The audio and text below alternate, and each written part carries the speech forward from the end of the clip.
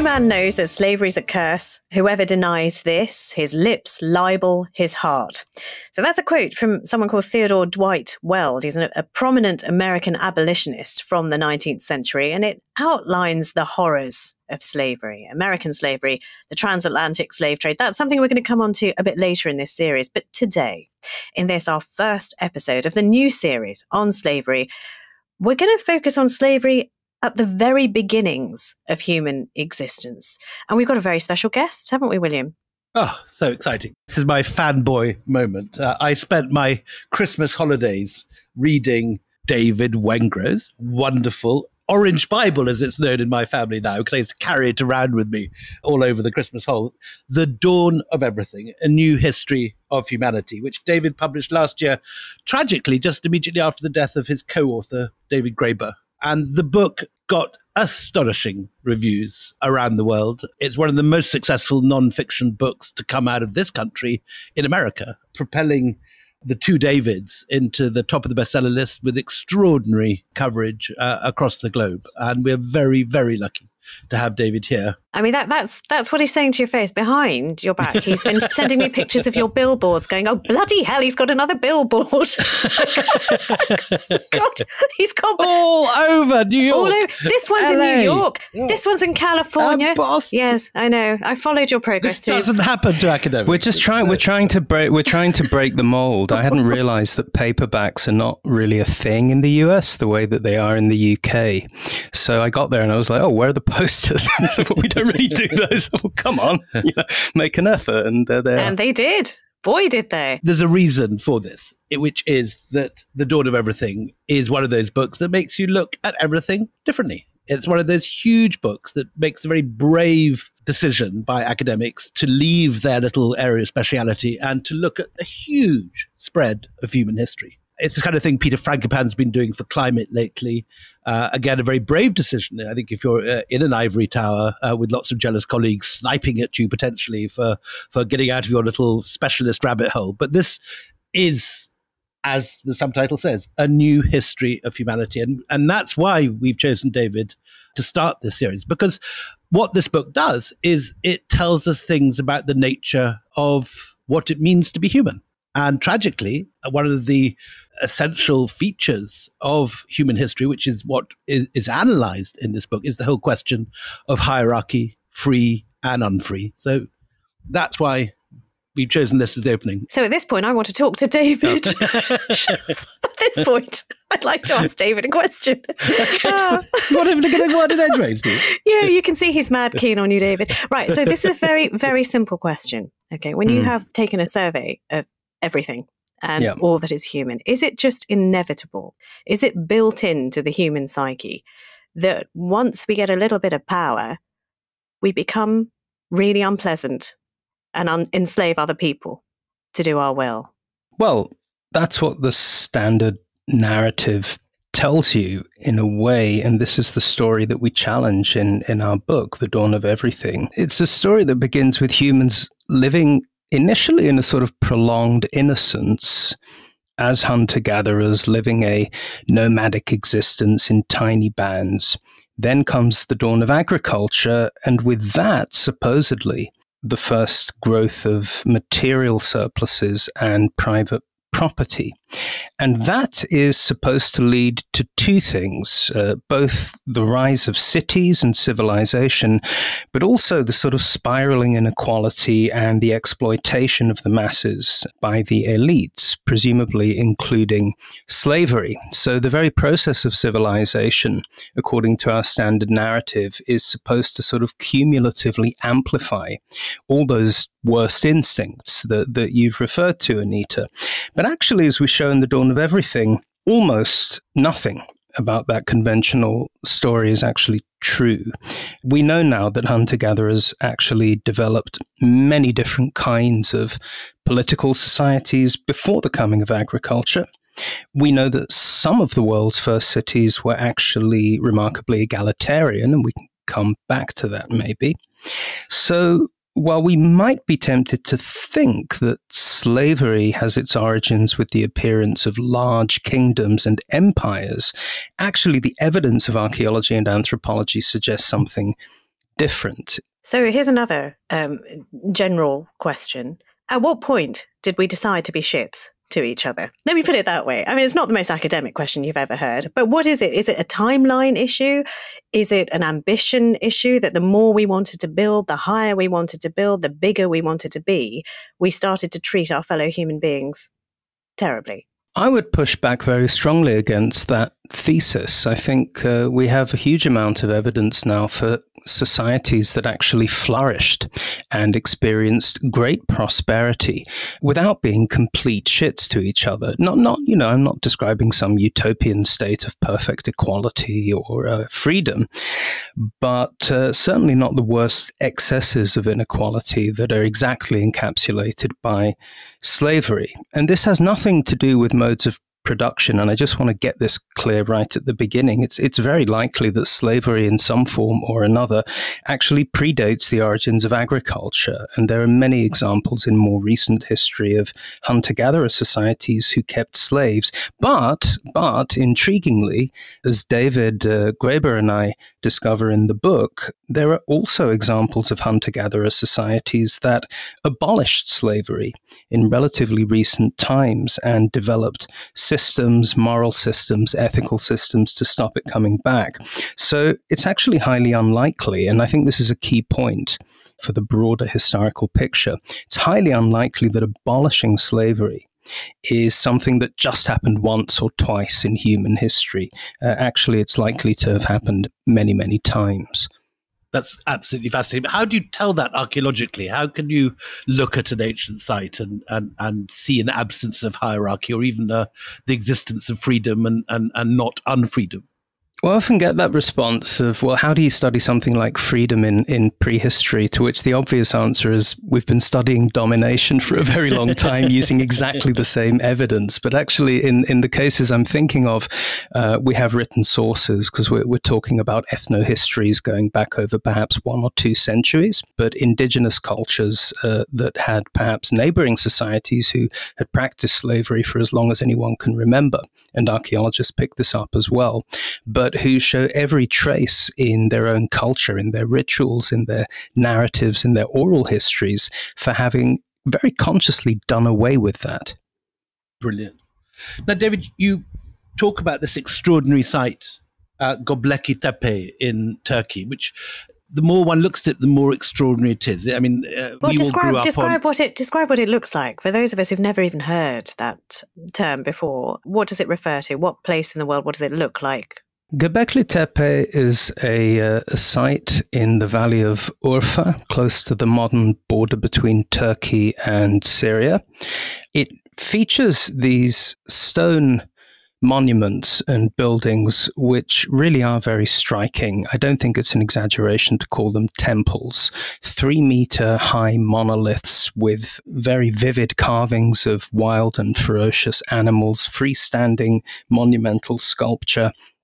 And the incredible thing is that all of this dates back many thousands of years before Stonehenge, before the pyramids. We have to go back actually to the end of the last ice age and the beginnings of the Holocene geological era. So we're going back in time at least 10,000 years to a period when agriculture has not yet emerged. So these are still societies living primarily on wild resources, but at the same time building these great centers. So how does that work, David? Because one of those things that we're always taught when we read V. Gordon Child is you don't get proper building, you don't get monumental building, certainly, until you get a settled society. And for a settled society, the idea is that you have to have fields and harvest. You can't just go out and sort of, take blackberries off the bushes and come back and build an enormous temple. Yeah, this is another of those ideas that sounds like common sense, but which really, if we take the evidence seriously, we just have to abandon this notion these days.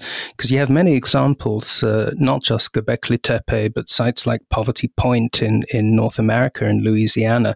With Göbekli Tepe, the science is really good, so we can say certain things about this process. We can't, of course, reconstruct precisely the labor arrangements or anything like that, but But for example, there have been very detailed studies of animal bones. One of the intriguing things about these great stone temples is that they're actually full of junk. What seems to have happened is that they constructed them, had an enormous party, and then tossed all the refuse into the buildings, effectively taking them out of commission again.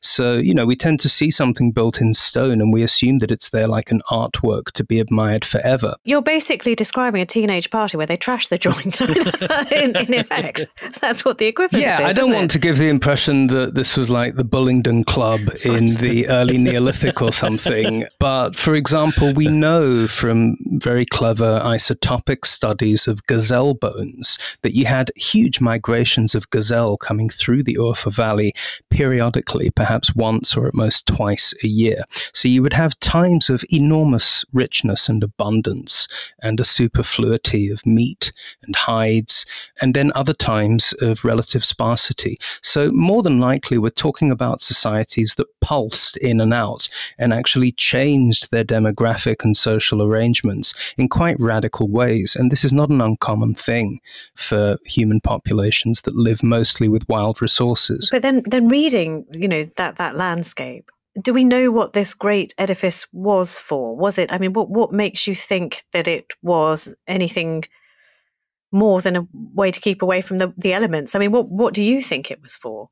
These buildings don't seem to have any obvious utilitarian function of that kind. They're not really the kind of places you would live in all year round. They really do seem to be statements in architecture of cosmological beliefs and ideas, and probably myths. I mean, some of the images appear to narrate scenes, which may be these people's idea of where they come from and what humanity is in relation to the non-human world.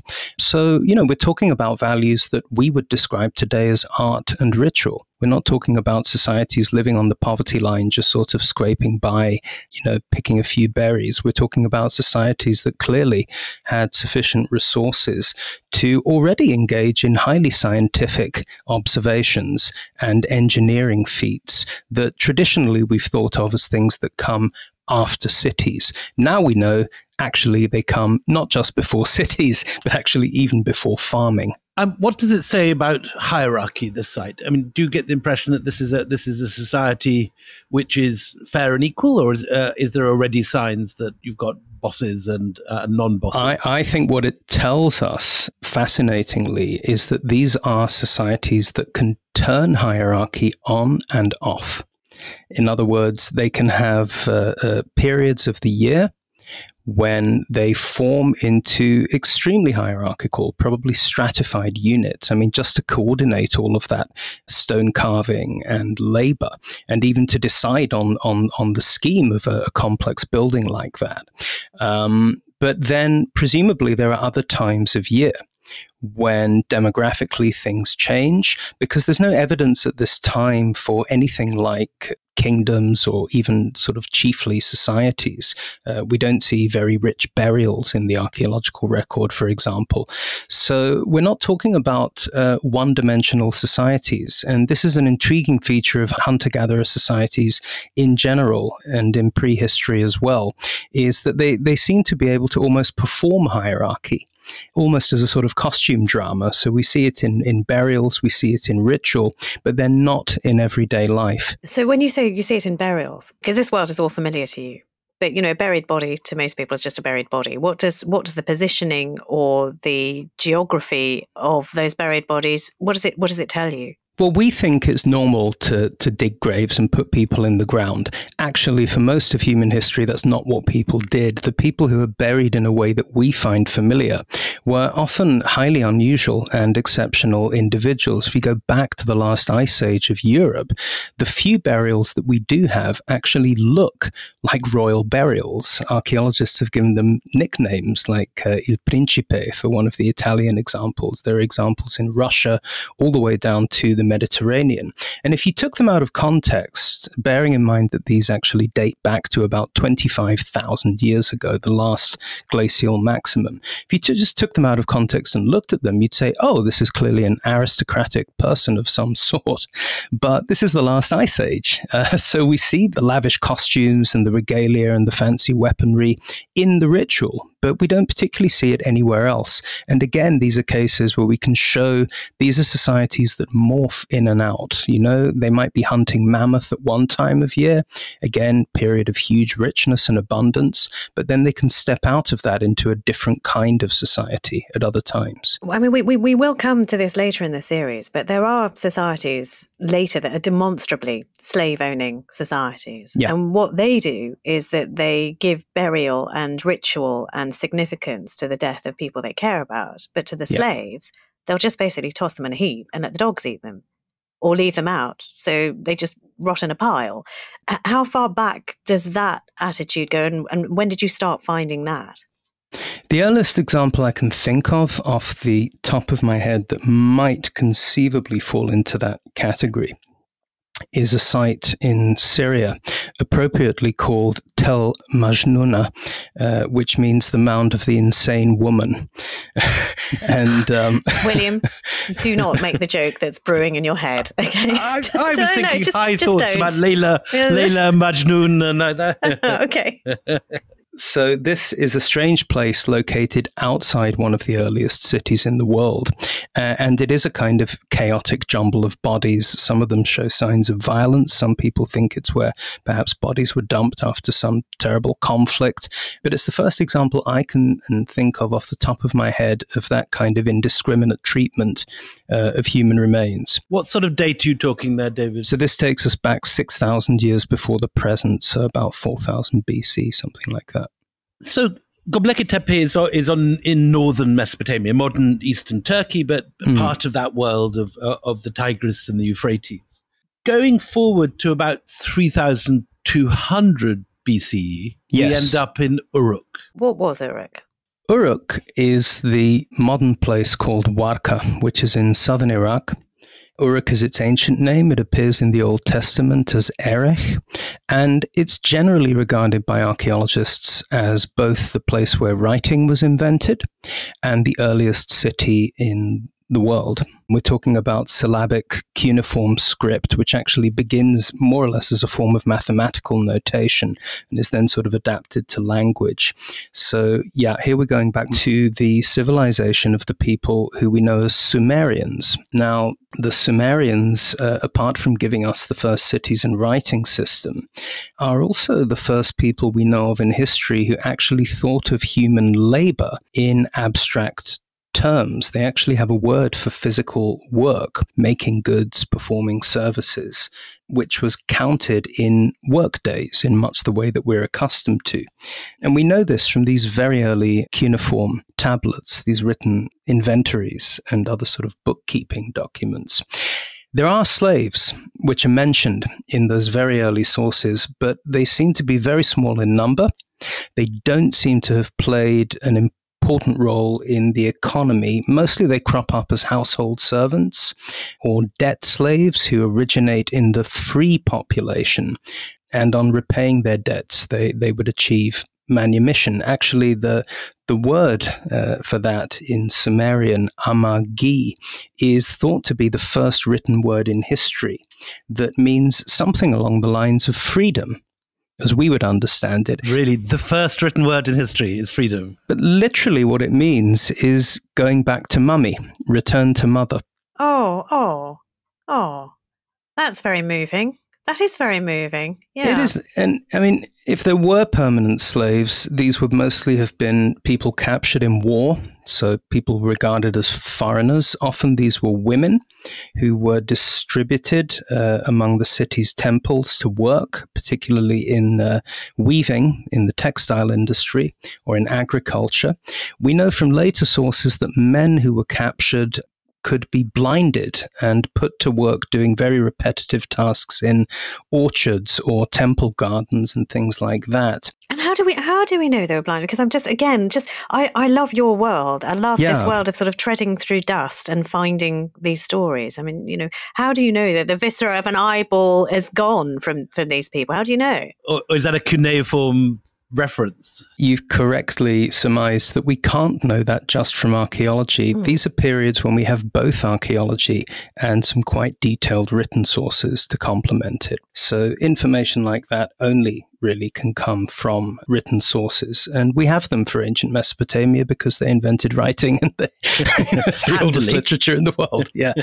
So actually, slavery seems not at any point in Mesopotamian history to have been a central feature of the economy the way that it would become, for example, in ancient Greece or Rome. So if you had monumental construction, of which, of course, there is a lot, you have huge irrigation systems, ziggurats, temples and all the rest of it, road systems, city walls. Where did all that labor come from?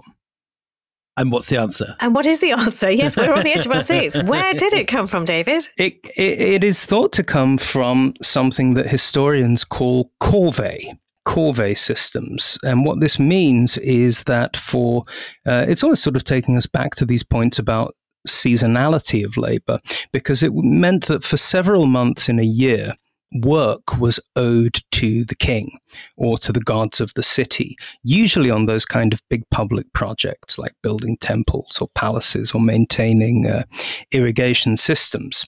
And many of those things, I guess, could be considered public goods. So in some way, corvée is a bit like taxation. Or like national service, where you have to give your time and body for a certain amount of time to the state. Yeah, exactly. Although it seems to have often taken place more on a seasonal than, an annual or biennial basis. But the point is that the people who perform it are free people. By definition, they come from the free population. They are not slaves. How interesting. So it's not slaves building the ziggurat of Ur, it's free labor. No. And if you were a very rich Mesopotamian, you could basically buy your way out of your corvée service and get poor people to do it for you. But this would have been morally frowned upon. It seems to have been the done thing for people of all social classes, the literate and the non-literate, to perform corvée. We even have depictions of kings, like Ur-Nanshe of Lagash. This is going back to 2500 BC. Pictures of kings performing what look like very humble operations, carrying mud bricks to lay foundations for a temple. How fascinating! But you have got kings. You've got hierarchy. You've got royal. You've also got royal grades at Ur, haven't you? And priests and priestesses, I guess. I mean, are they also part of the hierarchy? Yes. I mean, actually, religion is central to all this, and the Mesopotamians had a fascinating way of thinking about corvée labor. They imagined it as something that came before kingship and even before cities. So in the Mesopotamian flood myth called Atrahasis, which actually gives us our prototype for the biblical figure of Noah, we learn in that story how the gods actually first made people to do the corvée on their behalf. So the Mesopotamian gods are very hands-on, they work, but they get sick of building their own irrigation canals. So initially they create sort of mini-gods to do the work for them. Then the mini-gods go on strike in the story, and that's why we exist. And what's the date of that sort of protean Noah story? When are we talking about? The earliest recorded versions of it go back to about 2000 BC, but they're almost certainly older, those stories. Okay, so I'm really interested in this. So apart from, the very, very wealthy who managed to buy their way out, a story as old as time, it turns out, literally. But apart from them, I mean, all the other families who are giving members of their family for corvée, I guess that actually makes a really egalitarian kind of, I mean, yes. I don't want to use the word kibbutz, but that kind of thing where you don't, you're all working together to the common aim. Is it like that? Well, we actually have hymns. We have royal hymns from the reign of a king called Gudea of Lagash, which give you exactly that feeling of this kind of festive labor when everyone muddles in and actually even roles get reversed. There's something of the carnival about it, maybe more than the kibbutz. There's a nice quote from your book. Women did not carry baskets. Only the top warriors did the building for him. The whip did not strike.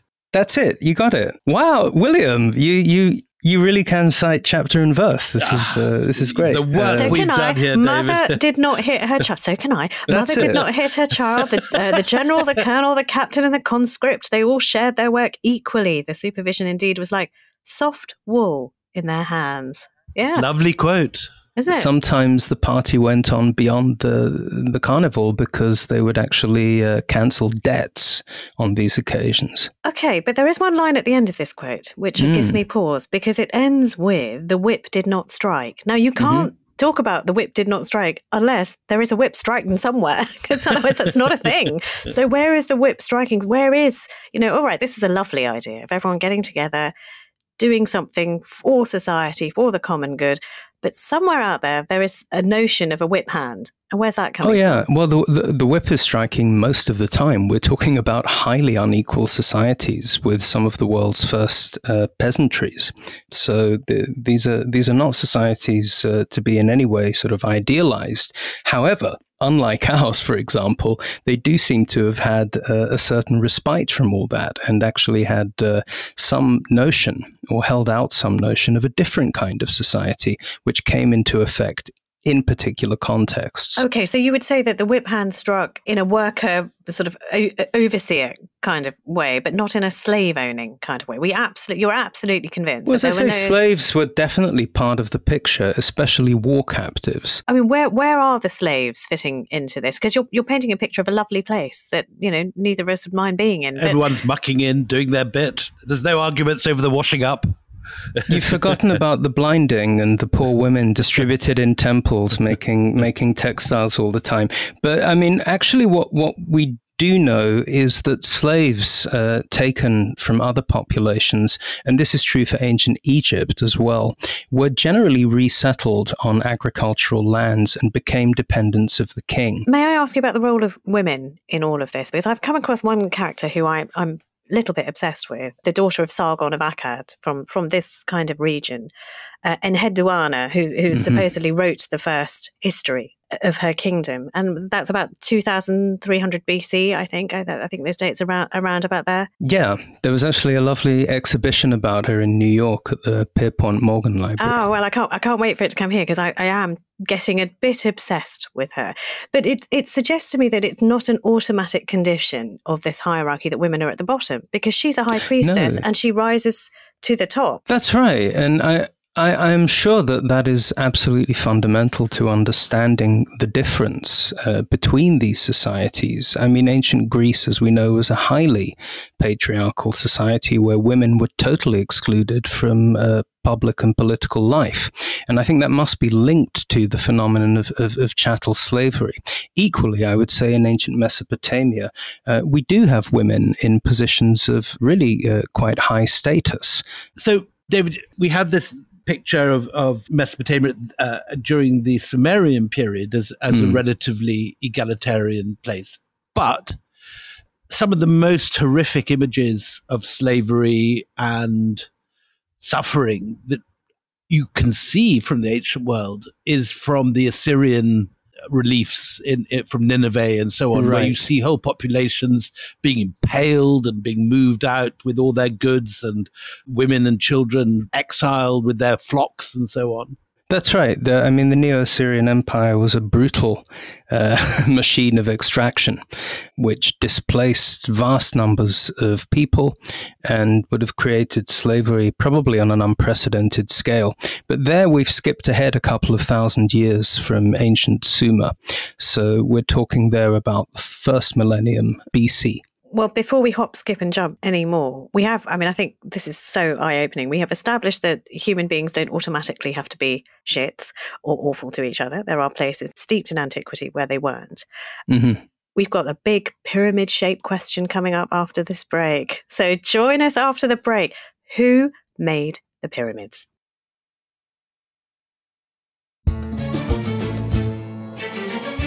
welcome back to Empire. Before we get into the business again, just to give you a heads up that next Tuesday we have a very exciting announcement about our first live show. So hang on, because on Tuesday, that exciting bit of news is going to break.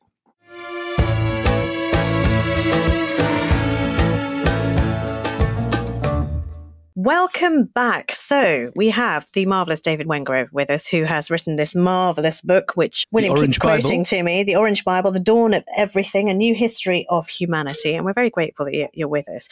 When most people think of slavery, they will think, well, I do, of a big drum, the sound of heave 'em, heave-o, that kind of thing, big ropes, dragging big blocks of stone and making a pyramid. That's the image that I have in my head. Yul Brynner, sometimes just for my own amusement, is in all of these visions. But, that's the kind of thing that we think about.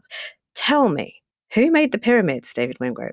This story has all changed in the last few decades. If you go back a few decades, there was this prevailing idea that the great pyramids of the Egyptian Old Kingdom, the pyramids of Khufu and Khafre and Menkaure on the Giza Plateau, must have been built by slave labor. So we're going back here to the 4th dynasty of Egypt, the 26th or 25th centuries BC.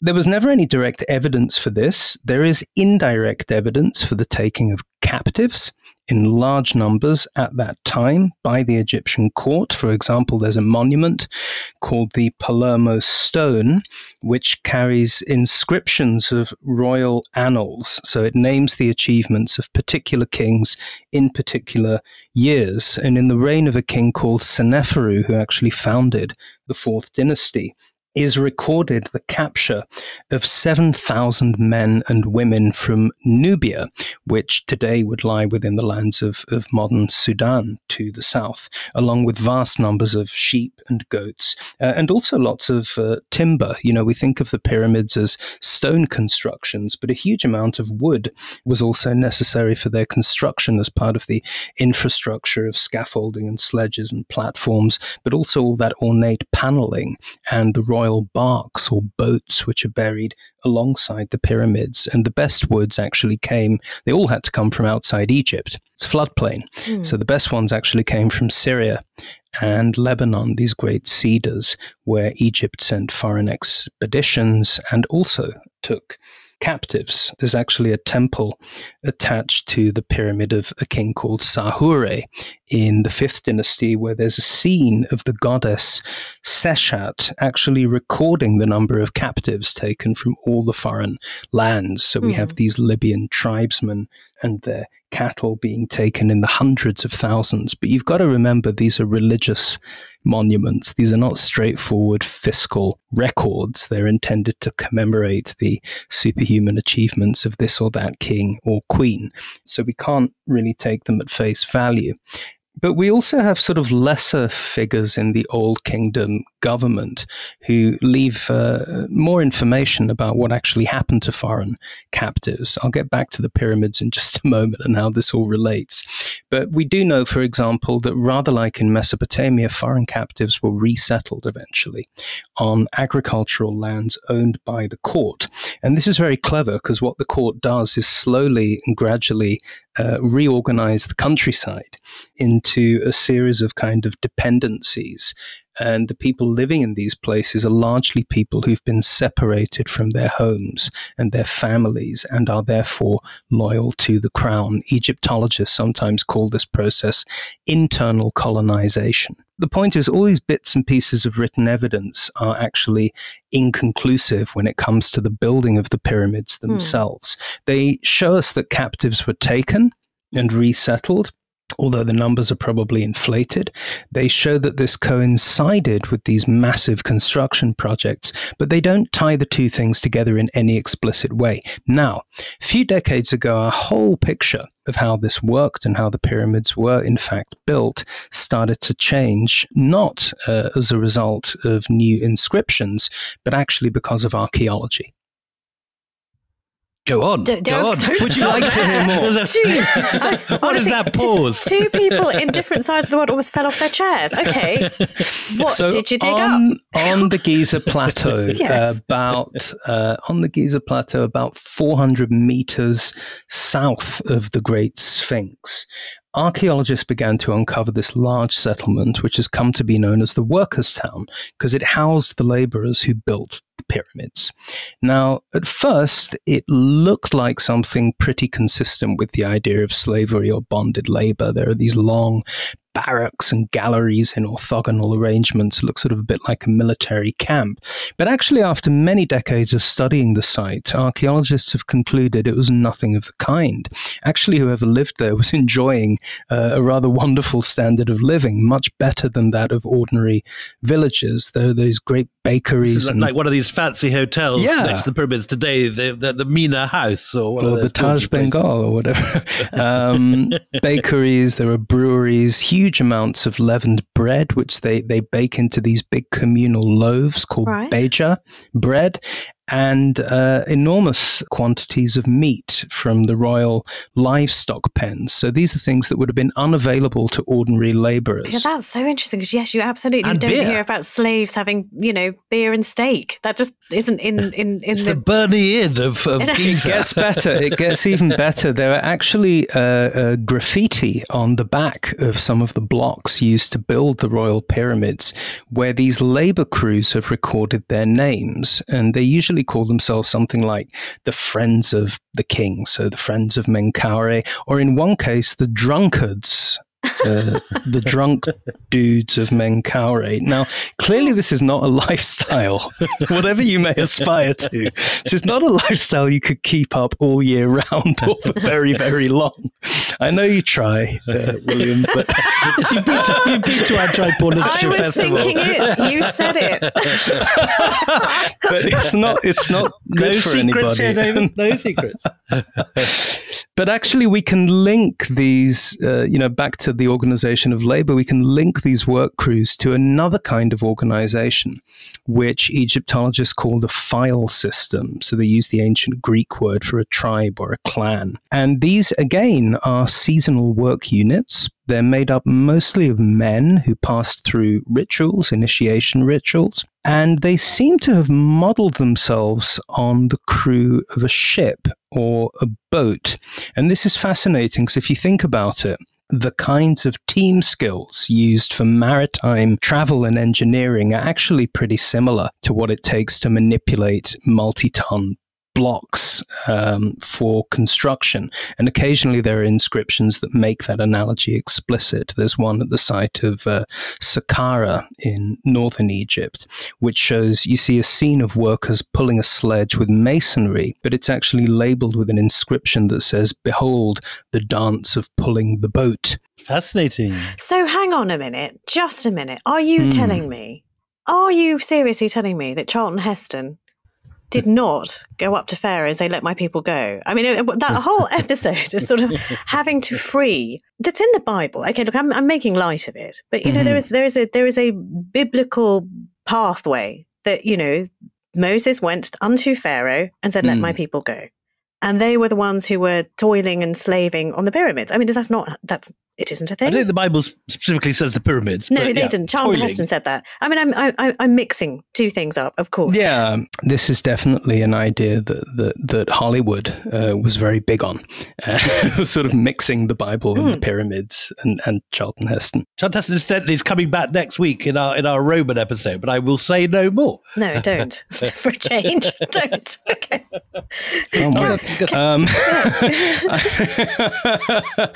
I suspect that the truth about who built the pyramids of the Old Kingdom is actually pretty complex and probably lies somewhere in between those two extremes of this sort of festive labor and slave labor. Probably we should envisage some combination of free and unfree workforce, probably attuned to particular tasks. So you will have some tasks which are basically just sort of manual, brutish labor tasks, moving extremely heavy objects, and others which are incredibly skilled and would have involved different kinds of work crews. Some of them would have been foreign, some of them would have been local, some would have been highly trained, some would have been manual laborers.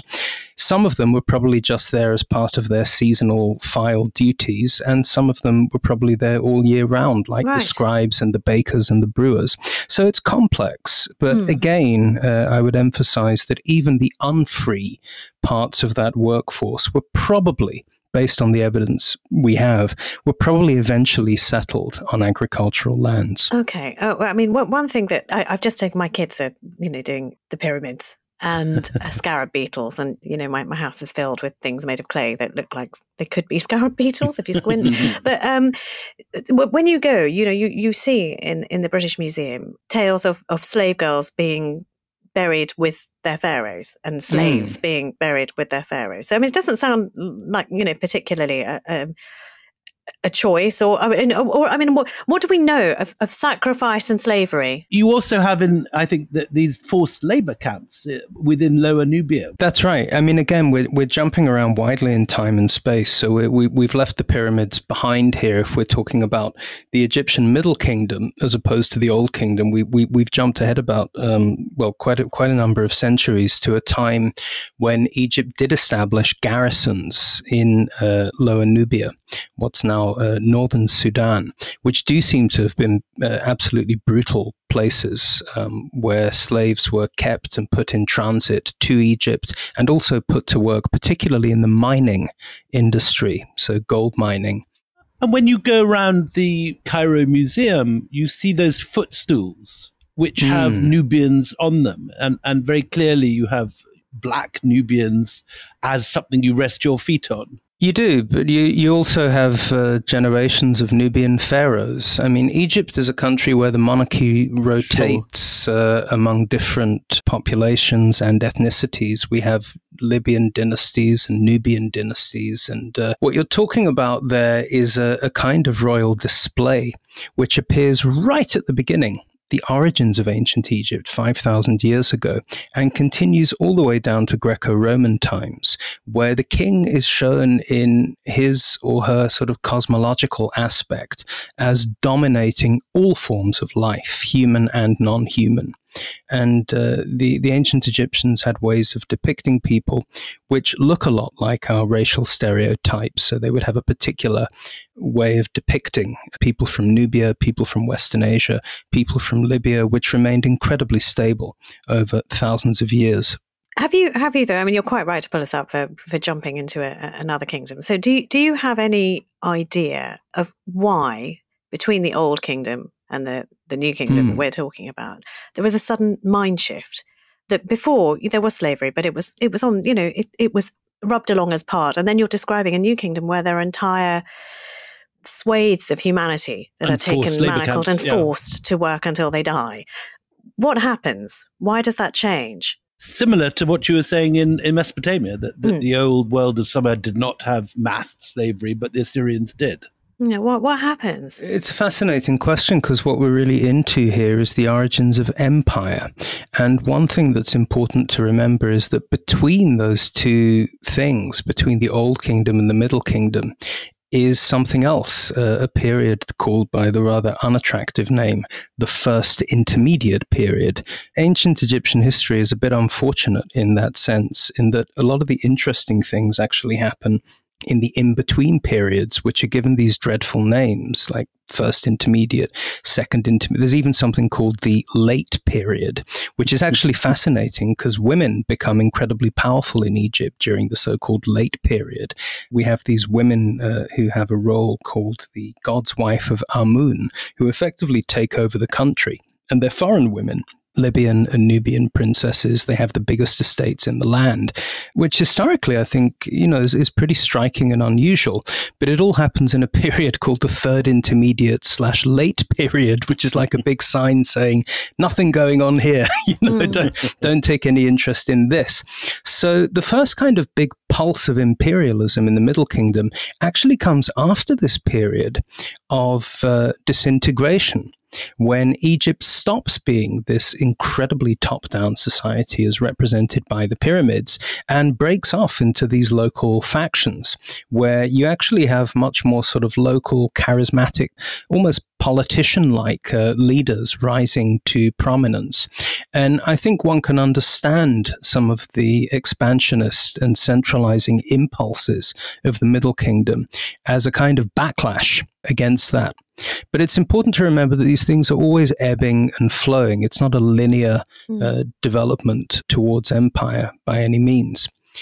What you said earlier about people buried or even sacrificed, people ritually killed to be buried with their masters or mistresses, this is a phenomenon that really just belongs to the very dawn of the Egyptian state, what we call the first dynasty and a little part of the second dynasty of ancient Egypt. So we're going back here to 3000 BC, something like that, when there is an intriguing phenomenon in the burials of those first royal dynasties at a place called Abydos in southern Egypt. These are much less well known than the later pyramids at Giza, but in their own way, they're just as spectacular. So each royal burial comprises a large tomb sunk into the ground and then surrounded by hundreds of other burials, much smaller ones in neat rows, containing the bodies of people who do seem to have been ritually killed just for the occasion. So were these slaves? Were they? Actually, the dramatic pause. He's doing the pauses better than anyone I know. And I know someone who's a good pauser. Actually, the evidence suggests they were not, or mostly not. There are tombstones found with them which actually carry inscriptions that tell us about their titles in the royal court, and they're actually very high-ranking people who are killed and buried around the king or queen. How fascinating. So it's the top of the hierarchy. We're talking about royal wives, royal guards, officials, cooks, grooms, entertainers. How were they killed? Do we know how they were killed? Flinders Petrie thought it was strangulation in some cases. Wow.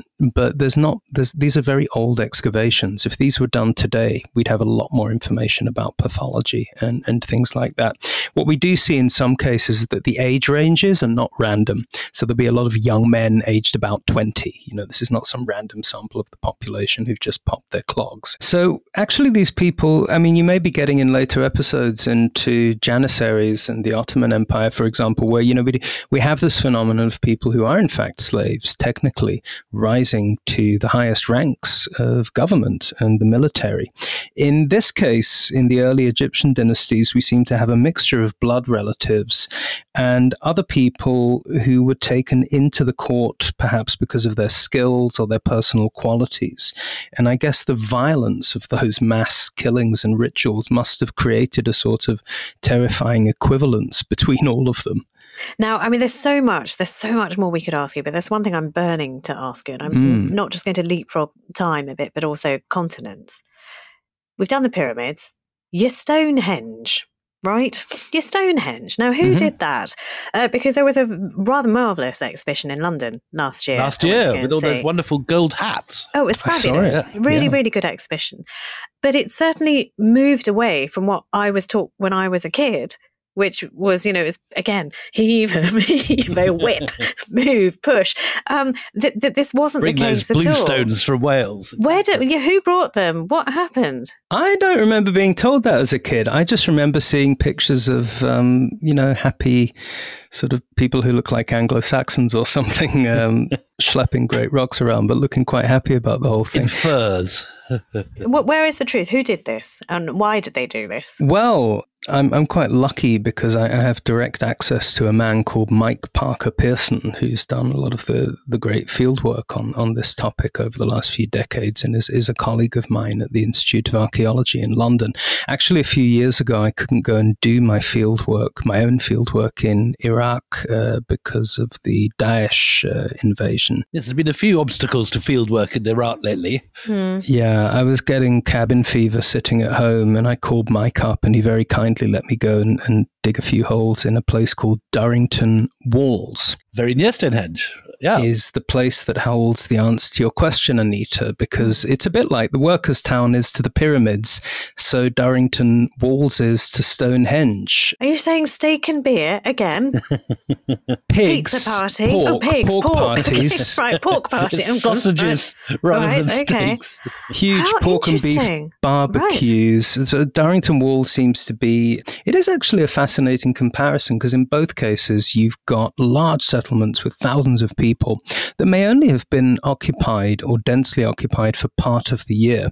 Again, the science is really good at Durrington Walls, so they think it was wintertime, strangely enough, when people would congregate. When you didn't have to harvest, of course. That's when you've got time on your hands. Well, you've touched on something fascinating, which is that the period when Stonehenge and a lot of the other great megaliths of the British Isles were built is a period in which people, having practiced cereal agriculture, seem to abandon it and actually go back to wild nuts and other wild plant foods as their staple. They've gone to the local health food shop.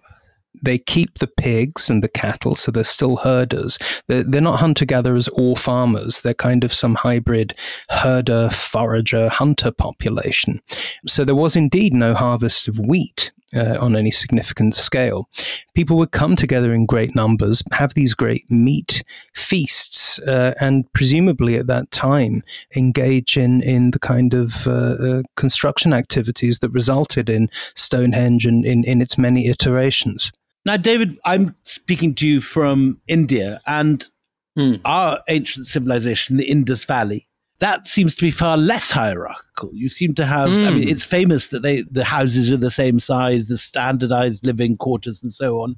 You don't get that sense of hierarchy other than one raised enclosure with the baths. Is that right or not? Sort of. So we're talking about the Indus Valley civilization, which took form in the 3rd millennium BC in what's now Pakistan and parts of India. So contemporary with Uruk and Sumeria, but in what's now Pakistan and... Right. It becomes kind of the third great urban civilization alongside those ones. There was a writing system, but nobody can really read it, and its uses seem to be pretty limited. So most of what we can reconstruct is archaeology. At Mohenjo-Daro, which today is in Sindh province in Pakistan, yes, you have evidence for tens of thousands of people in a city going back to about 2500 BC, which is clearly a highly planned settlement. It's got the upper town and the lower town. The upper town is sometimes called the citadel, but actually there's very little evidence that it was a military fortification. Actually, there's very little evidence for conflict or warfare in general in the Indus Valley civilization. And it's up on the top of the upper town that instead of a palace or a temple, you find this rather enigmatic structure called the Great Bath, which could really have been a bath. I mean, it's beautifully rendered for that purpose. It's sealed with plaster and bitumen. But you're right. I mean, what's really intrigued scholars about Mohenjo-Daro and other centers of the Indus Valley system is that despite the great scale of everything and the high quality housing and the sanitation, there is simply no evidence for a ruling class or an aristocracy. There's no managerial elite. There's no warrior class. There's no rich tombs or palaces. Could you have the equivalent of a Brahmin society running the baths or in charge People of have ritual? Speculated about this, and that the highest point of civic life does seem to be a structure that may have been associated with washing and purity. So, is there perhaps some germ already there of the later system of varnas? The caste system. Really, that's only attested thousands of years later. And if there was any form of organization like that, it wouldn't have included anything like the Kshatriya, the warrior caste. I mean, there's no evidence for this, or sort of aristocracy and competitive. There's no evidence for any of that. So if there was an element of that, it would have been configured in a totally different way. As for slavery, was it a feature of this society? I don't see anything that suggests it, but of course that does raise this knotty question of how we would identify slavery in the absence of written sources, just from archaeology. So it brings us back in a way to some of those issues we started with. And what a neat way of doing this. Thank you so much. It really has been a history of everything. Hour. Thank you so much, grateful, David. To your expertise, and also just for playing along with Charlton Heston, dipping into history. Listen, it's been wonderful. We will be back next week. Our very special guest is Mary Beard, who is also doing a Charlton Heston act, because we're going to be talking about Spartacus this time. So it's a Charlton Heston season not Charlton here Heston, on Empire. it's Kirk Douglas. It's Kirk Douglas. I think it's very important to be factually accurate about these things, unlike Charlton Heston. But anyway, Mary Beard, bit of Kirk Douglas, in for your delectation and delight. See you next week.